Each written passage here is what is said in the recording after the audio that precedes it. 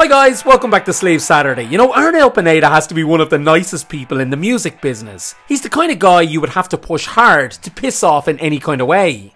Since joining Journey in 2008, you know, replacing Jeff Scott Soto, who replaced Steve Augeri, who in turn replaced the legendary Steve Perry, Pineda hasn't complained once. He stuck to his job, all while taking constant abuse from Perry loyalists online, and in some cases at gigs. For 15 years now, this guy has towed the line and carried the band vocally, belting out those hard songs to sing, night after night, with his head held high. He's always said how much he respects Steve Perry, and how much he would step aside if Perry ever came back. Something Perry will never do, mind you. But lately, even Arnel has cracked in the face of all the toxic Journey drama in recent times.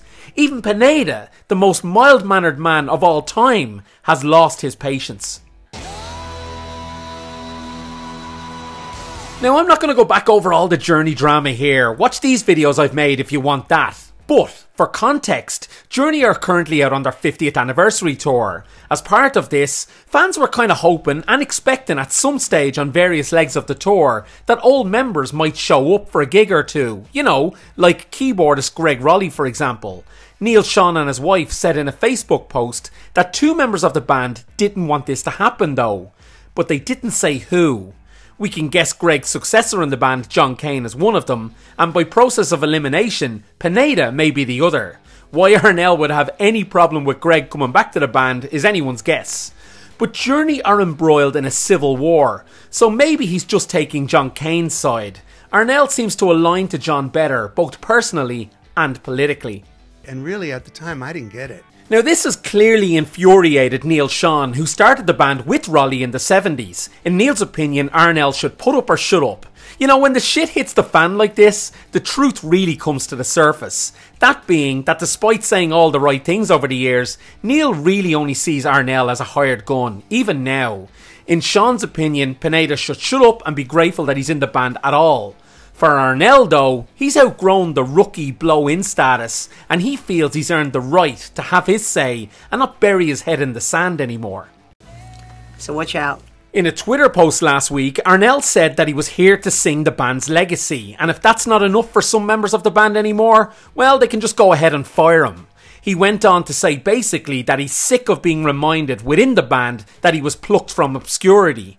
He says he's paid his dues and he's not a slave to the band. You know what, I absolutely love this. I love that Arnel has found his voice and he's sticking up for himself now. Cain, Sean and Perry, the lot of them, they're all very selfish. All their lawsuits and backstabbing over the last few years has had a negative effect on Arnel Pineda, and I feel he's ready to throw in the towel at this stage. It's not worth it to him anymore. Arnel sees what is happening to him and I'm sure he feels betrayed. He doesn't need to be thankful anymore. He's given Journey just as much as they've given him at this stage. Without Arnel breathing life vocally into this band over the last 15 years, there wouldn't have been a Journey.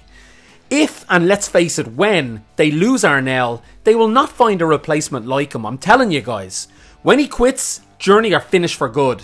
Overall, as a big Journey fan, and I am a big fan, I feel this is all for the best. This horse needs to be put out of its misery and put down. Even Arnel, whose life was changed for the better being in this group, knows that. I'm curious though guys, what are your thoughts?